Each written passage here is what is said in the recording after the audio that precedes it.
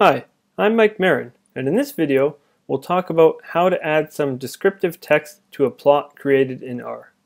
Quite often, one would like to enhance an existing plot by adding some descriptive text to the plot. We will be working with the lung capacity data that was introduced earlier in this series of videos. I've already gone ahead and imported the data into R and attached it. We will add some text to the plots using the text and the mtext commands. To access the help menu, you can type help and in brackets the name of the command you'd like help for, place a question mark in front of the command name, or you can type the command name over here in the help search window. First, let's go ahead and make a scatterplot of the lung capacity versus the age. For help producing a scatterplot, you can see my earlier video on producing scatterplots in R. We will use the plot command and plot age versus lung cap.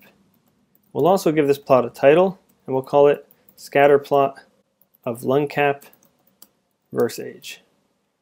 I'm going to set the LAS argument equal to 1 to have the values on the y-axis rotated. Now let's calculate Pearson's correlation between the age and the lung capacity. To learn more about the COR command and calculating correlations in R, you can see my video on correlation in R. Now let's go ahead and add some text to this plot. We'll add some text showing the correlation between these two variables. We can add text using the text command. I'm going to set x equal to 5 and y equal to 11. These indicate the x and y coordinates to place the text at. We can use the label argument to type the text that we would like to have appearing in the plot.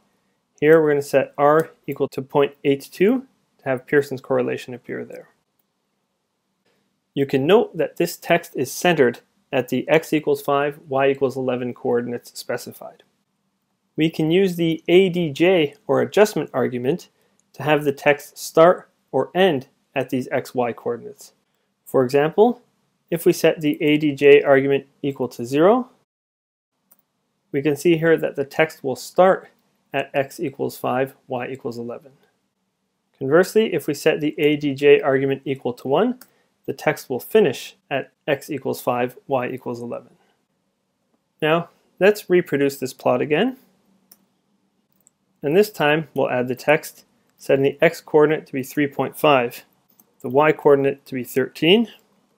We'll set the adjustment argument equal to 0 to have the text starting at these xy coordinates. And we'll have a label of r equals 0.82 to have Pearson's correlation appear on there. Let's talk about how we can change the size and the color of this text. I'm going to reproduce that plot. We'll put the text in the same location. Here, if we set the CEX argument equal to 0.5, this will have the text appearing as 50% of the default size. And we can change the color using the COL argument. Here I'll set the color equal to 4 to have the color blue. We can also change the font that we'd like this to appear in using the font argument. I'm going to produce that plot. And let's add that text. I'm going to set the CEX argument back to 1 to have it plotted at the default size. And if we set the font argument equal to 4, this will produce bold and italicized font. Now, we may want to do other things to enhance this plot. For example, we might like to add some lines to the plot and then label these. Let's go ahead and add a horizontal line at the value for the mean lung capacity. Here we'll use the AB line argument. If we set h equal to the mean of the lung capacity, this is going to produce a horizontal line at the y value for the mean lung capacity. And I'll set the color argument equal to 2 to have this line red. We can make lines thicker or thinner using the LWD argument, which specifies the line width.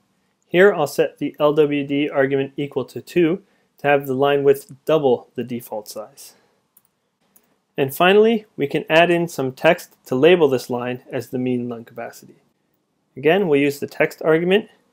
I'll set the x coordinate to be 2.5, the y coordinate to be 8.5. We'll set the adjustment argument equal to 0 to have the text starting at these xy coordinates.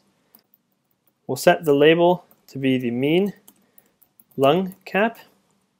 I'm going to set the CEX argument equal to 0.65 to have the text appearing at 65% of the default size. And we'll set the color argument equal to 2 to again to have the text appear in red. Now, let's discuss one final thing. We may want to add text into the margins of the plot rather than the body of the plot itself. We can do this using the mtext command. So let's go ahead and reproduce that scatter plot. And now let's add some text into the margins. Here we can use the mtext command to do so. We set the text argument equal to the text we would like to have appearing in our plot. Here we're going to use the r equals to 0.82 as we were using before. And we use the side argument to specify which margin this text should go in. Setting side equal to 1, we'll place the text on the bottom of the plot. If we set the side argument equal to 2, it places the text on the left side of the plot. Similarly, setting the side argument to 3, we'll place the text on the top, and setting it to 4, we'll place the text on the right. Also, as we saw before, we can use the ADJ or adjustment argument to specify where the text will align itself. Let's take a look at placing some text on the bottom again, and we can see if we set the adjustment argument equal to 1, this will place the text on the right side of the axis. If we set the adjustment argument equal to 0, the text will be placed on the left side of the axis. And we can use any value between 0 and 1 to specify where along the axis the text should be placed. For example, if we set it to be 0.75, we can see that the text will appear 75% of the way to the right margin. Also, like we saw before, we can change the color, the font, and the size of the text using the COL, FONT, and the CEX argument. Let's take a look at that plot again. We're going to use the mtext argument. Here, we'll place that same r equals to 0.82 in there. I'm going to set the side equal to 3 to have the text appearing on the top of the plot. We'll set the adjustment argument equal to 1 to have the text right aligned. We'll set the color argument equal to 4 to have the text as blue. I'll set the CEX argument equal to 1.25 to have the text appearing as 25% larger than the default size.